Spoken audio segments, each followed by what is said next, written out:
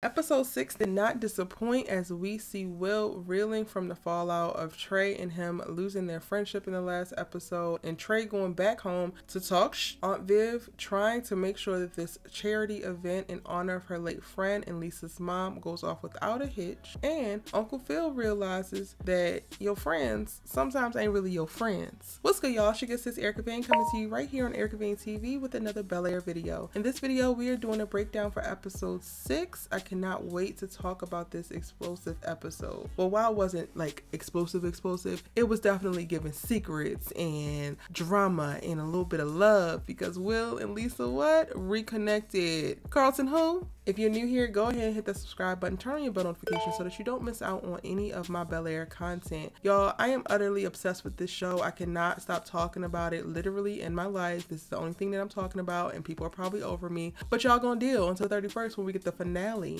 And I'm so glad I have Erica Vane TV and you lovely subbies to continue the conversation with. So let's go ahead and get into it. The episode opens up with a very, very angry Will, and it's understandable. Him and Trey are no longer friends, and he's also starting to get a ton of social media backlash behind Trey going back home and talking about him. It's definitely something hard to deal with, and because he is emotionally struggling, he lashes out a little bit, breaks something, and it calls for him and Uncle Phil to have a conversation in his office. And I really enjoyed this endearing moment. Thank God Carlton wasn't there to see it, because he would have definitely been more pissed than he currently is. We're literally seeing Uncle Phil and Will's relationship get closer and closer and closer, and it's beautiful to see Uncle Phil create a safe space for Will to be vulnerable and honest and feel his feelings, while also being able to be accountable to his feelings, accountable to the things that he do while he's feeling those feelings, and then able to turn around and just be the man that he is looking for himself to be. I loved it. So pretty much Will kind of snaps out of it to support Aunt Viv as well as Lisa as they prep for this charity event. They're putting on a lupus charity event in honor of Lisa's mom, who passed a few years before, and this is a very, very tough time for both Lisa as well as Aunt Viv. Lisa's mom was Aunt Viv's best friend, and apparently Lisa's mom's dad, the lovely police chief clown, he has actually moved on and already gotten another woman pregnant. Meanwhile, her mom has been dead for maybe less than 2 years. Lisa hates the new woman, and so do I. She's giving Karen vibes all up and through this whole entire event. This woman goes full on Karen while they're in conversation and talking about Lisa's mom and having a little moment of nostalgia, sentimental. Oh, the baby kick. They always do that. Let's make a big note about that. Rolling up on Aunt Viv, asking can she speak at this event as if she was actually cool with Lisa's mama and has anything to say about this woman. She just wants to find out or find and carve a space for her to feel seen so that she doesn't feel like the evil stepmama, because it's all about how she feels. She's completely neglectful and oblivious to the fact that one, Lisa don't like her, and two, she definitely don't like her pushing in all of these overly ridiculous advances. When Aunt Viv tells her that she cannot actually give a speech, then after Lisa does her poem, she says, okay, well, Lisa want to do a toast and my man said I could do it. Well, guess what? Your man don't own this house. Your man didn't put on this event. You want to give a toast and go to your man's house. You and your man, boo-boo. It's Aunt Viv gathering her and telling her that she can escort her out if she would like, for me. And it gave Lisa all of the validation and support that she needed in her feelings around this woman who seems to be coming into her life, pushing her mother and all of her mother's things out of it as if her mother was a non-factor, when in fact, Karen, you are the non-factor. And this little bibbity bobbity boop of a black man that seems to not even be able to get it or is paying attention to his daughter and his feelings, you two are the non-factors. Shout out to the Banks, because y'all holding Lisa down, and I love that for her. And though Will is trying to honor the whole little deal or the blackmailing that Carlton put in place in the last episode and is avoiding Lisa, by the end, he ultimately comes around and realizes that he needs to show up for her. He needs to support her. I just knew that he was going to reveal to her that Carlton is the reason why he's been keeping his damn distance, but he didn't. So okay, cool. Will in some way manages to pull himself up, get out of his emotions, and really show up for everybody around him. He shows up for Lisa and just is so endearing and connecting with her about how they feel about not having their parents around. While her mom has passed, his father left, but the feelings are very much so similar in reference to the longing. This is definitely a connective tissue thing for them that is helping fuel their chemistry. And whether Will likes it or not, he can't stay away from this girl because he is definitely already head over heels for her. He also winds up showing up for Carlton, who overhears Lisa and Will's conversation in the courtyard, and how Lisa, oh my God, so poetically communicated how she realizes that Carlton is using her vulnerability as a way to get in and stay in with her. And it's so hard for her to be able to manage navigating and doing gymnastics around his feelings while also still trying to take care of herself and process her own feelings. You better advocate for yourself, sis. You better tell these people how it is and how it ain't. I wish I had the words at her age to really be able to be so much so in tune with how I feel and what I think, to be able to communicate that and do so in such a beautiful way. And when she does, this is how Will is able to more deeply connect with her and let her know, like, yo, I'll be here for you to unload or unpack or whatever you got to do. And he ultimately circles back to that by the end of the episode when she asks, like, yo, why have you been keeping such a distance? And he doesn't reveal the real reason why, but he lets her know, like, yeah, I don't want to be one of the people also bringing more drama to your life, because clearly you already have that with what's going on, and I would want to just be a force of light and lifting versus bringing anything onto you. And she's like, well, if that means I can't have you, then I don't want that. And he's like, well, I don't want that either. And it's the kiss for me. Shout out to the subbies who reminded me I did a preview video for this, and I said that this was going to be their first kiss that we got the preview of in the trailer, but they did kiss in the first episode. I totally forgot about it. I think I was traumatized by Carlton trying to kill Will behind them kissing for the first time. But this kiss is an uninterrupted kiss. It's a sensual kiss. It's a, okay, we finna go somewhere type of kiss. And I'm absolutely here for it.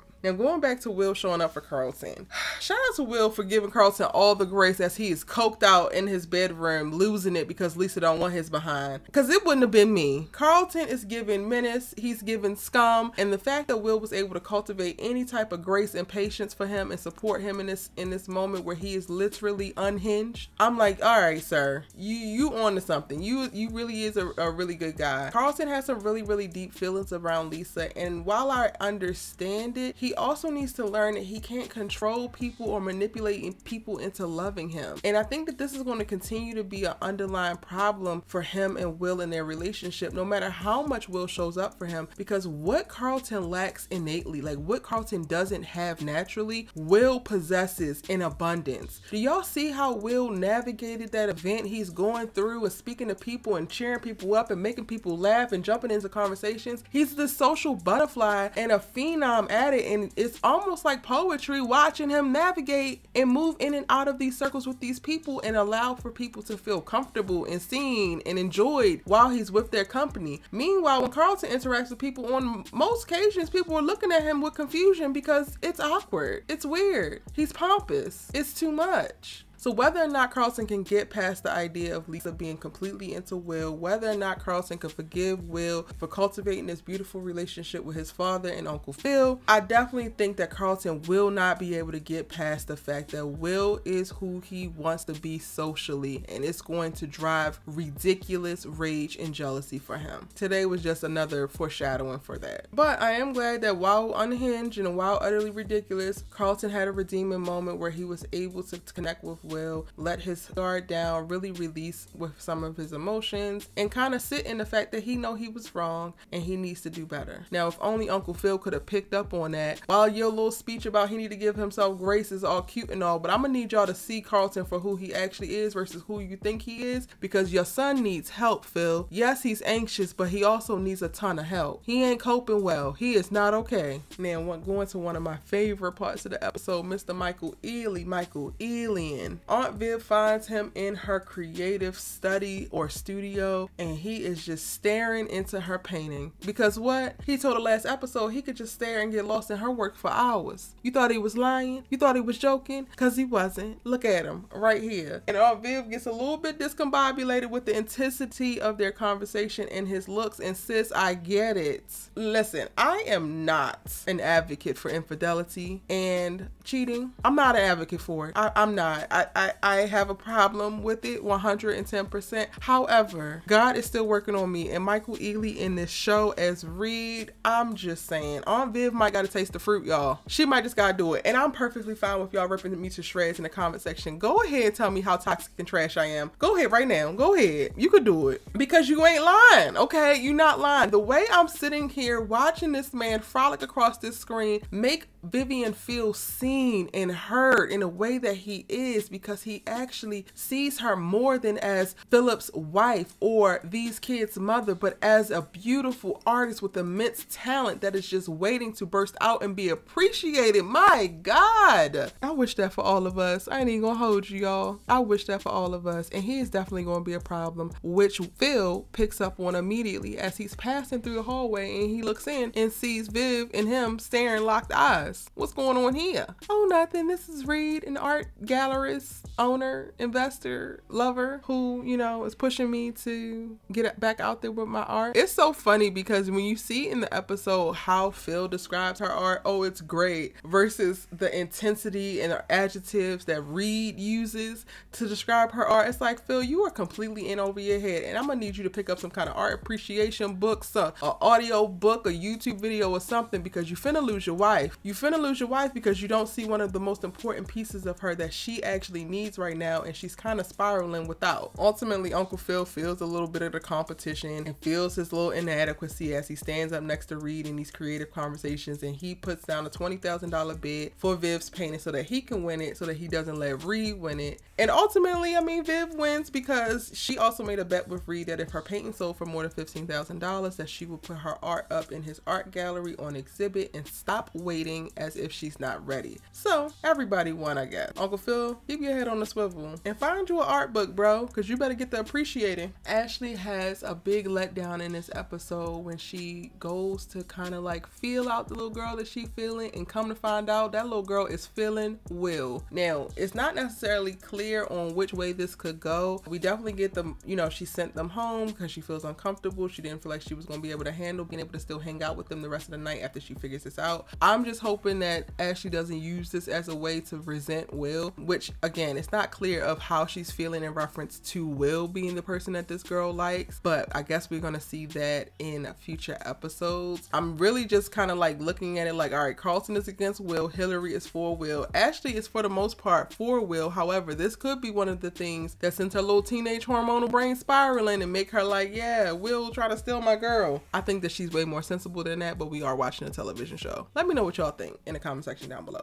Now, Uncle Phil realizes that the little chief of police ain't his homie. He is actually going to be running against him for DA now that Uncle Phil is having a conversation of defund the police. And he has the audacity to prance around here with his white woman, this Karen, who utterly is ridiculous within their family and who he actually cheated on his wife with before she passed away with lupus. Can you be more ratchet? Could you? Could you be more trash, sir? Golly. Only thing that would be worse is if you had an illegitimate baby pop out. But I guess we're gonna figure it out as you go down this campaign trail. And I guess it's also good that Miss Karen ran her mouth a little bit too much when we found out about the infidelity, because guess what? That might need to be used when it comes down to y'all going back and forth with this damn election. How about that? But y'all, that is my full breakdown of episode 6 of Bel Air. I am going to be going live tonight at 7 p.m. Pacific Standard Time. That is on March 3rd at 7 p.m. Pacific Standard Time to further discuss the episode live with y'all, and I cannot wait to do so. If you're new, hit that subscribe button and turn on your bell notifications. If you're returning, welcome back, and thank you so much for continuing to watch my videos. I hope that you're enjoying the content, and I'm jumping down in the comment section right now to see what your thoughts, theories, and predictions are for the rest of this phenomenal series. Did I tell you I was obsessed? I'm gonna see you in the next one. Bye.